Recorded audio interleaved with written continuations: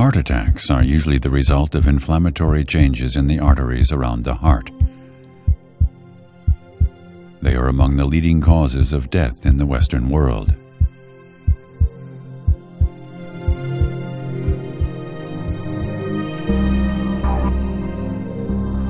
Can periodontitis or other inflammatory conditions of the mouth affect the development and course of other diseases such as atherosclerosis or diabetes?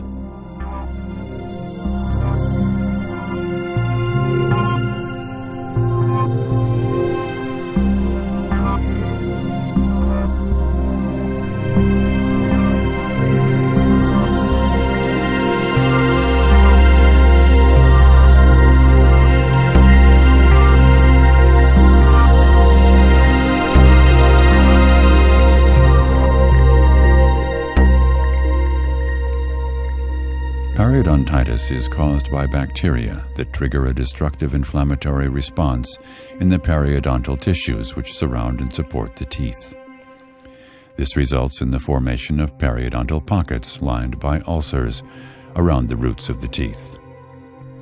The total area of this ulcerated wound can range from 5 square centimeters up to 20 square centimeters, about the size of the palm of a hand. Periodontal bacteria repeatedly enter the blood vessels of the gingiva through the ulcerated areas, e.g. when eating or brushing. Locally produced inflammatory substances are also released into the bloodstream.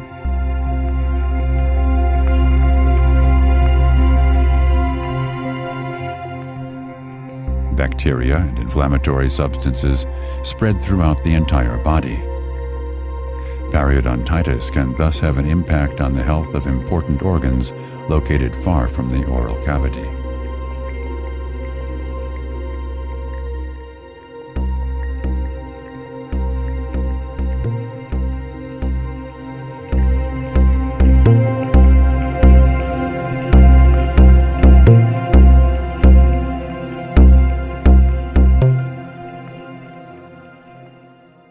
Some bacteria can penetrate the endothelial cells that line the blood vessels. Well hidden from the immune system, these bacteria can multiply and infect other cells of the vascular wall, the endothelial cells.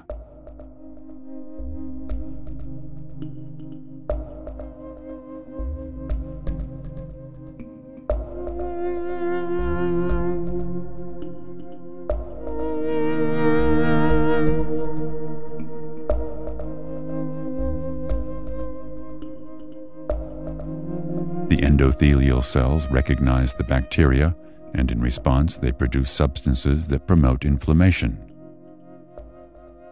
and create further contact points on the cell surfaces. This attracts blood cells, monocytes, which then bind to the endothelial cells.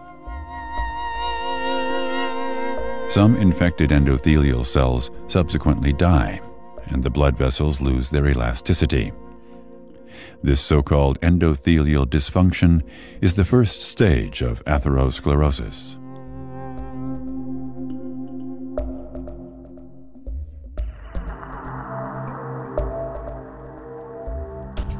The next step in the development of atherosclerosis is the formation of so-called fatty streaks. Some white blood cells travel into the vessel wall and differentiate into macrophages.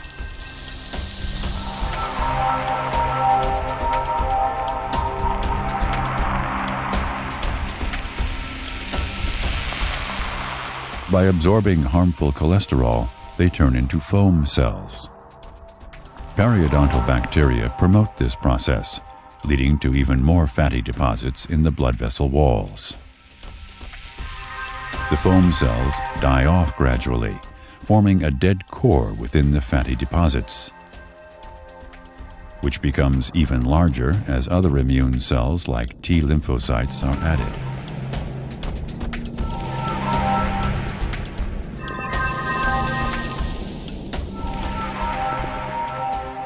The narrowing of the artery reduces the blood flow.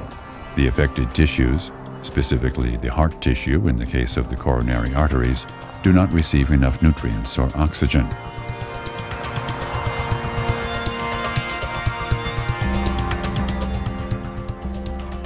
Bacteria that cause periodontitis additionally promote the emergence of substances that attack the underlying connective tissue. As a result of the tissue damage, the vascular deposits eventually break up, leaving a wound where blood coagulation takes place. A blood clot develops.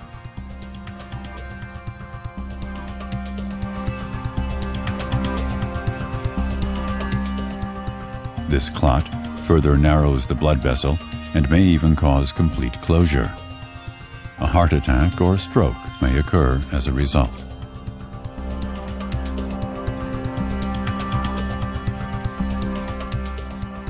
The inflammatory substances produced by the damaged endothelial cells are spread throughout the body by way of the bloodstream.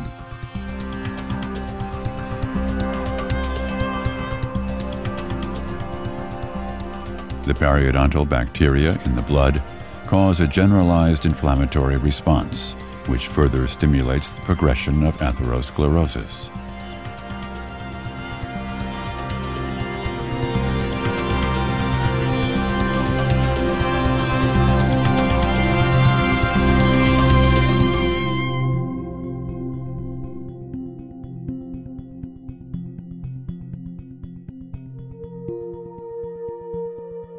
The general inflammatory reaction triggered by periodontitis can also affect the regulation of blood sugar, glucose. The high sugar causes the pancreas to produce insulin to reduce blood sugar.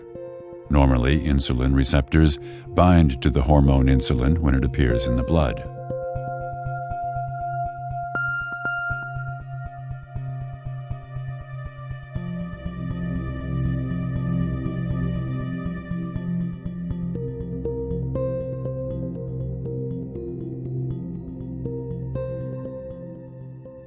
The binding of insulin to these receptors allows the sugar to be transported into the cells.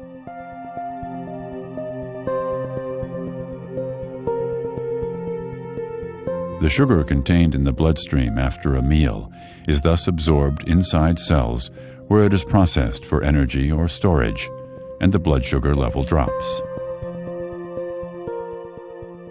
In the presence of generalized inflammation, substances are formed that interfere with this mechanism.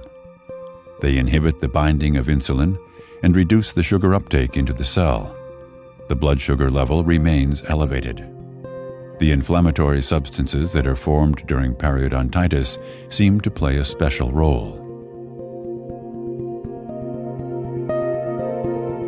A severe case of periodontitis may cause elevated blood sugar levels even in the absence of diabetes, leading to so-called insulin resistance, a situation in which the body's cells no longer respond to the messengers. If diabetes is already present, periodontitis makes it difficult to control blood sugar levels and increases the risk of late complications of diabetes, such as kidney and heart disease.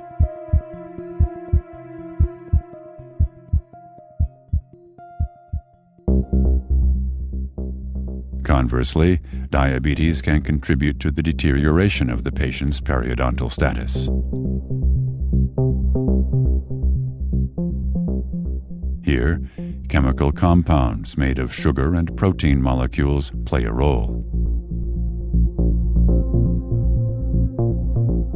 The sugar in the blood, for example, binds to the hemoglobin in the red blood cells that transport oxygen. The relative amount of the resulting chemical compounds is important for the diagnosis and management of diabetes. If blood sugar levels stay high, other proteins will also start binding the excess sugar. This results in so-called AGEs that promote inflammatory complications such as periodontitis in different ways. For example, AGEs cross-link the fibers of the connective tissue.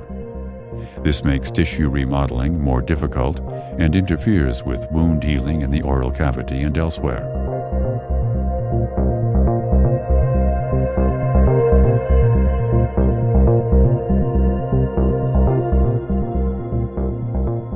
AGEs are recognized by the body's cells, such as white blood cells or the cells of the vascular wall. This triggers the formation of messengers tending to cause inflammation. These messengers summon inflammatory cells while disturbing the wound healing process. Both factors accelerate the destruction of periodontal tissues.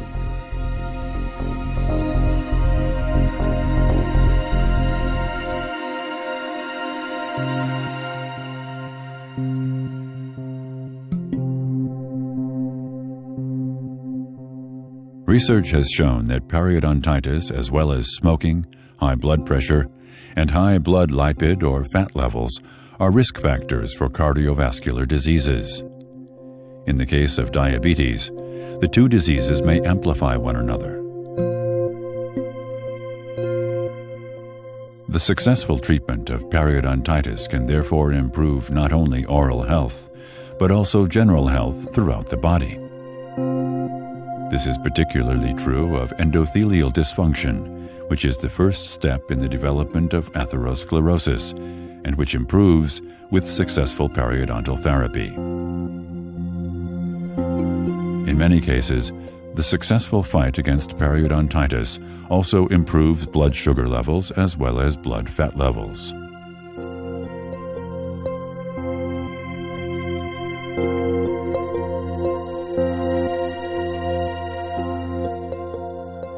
The key to this success is a reduction of inflammatory substances in the blood, an important step toward breaking the vicious cycle of inflammation in the body.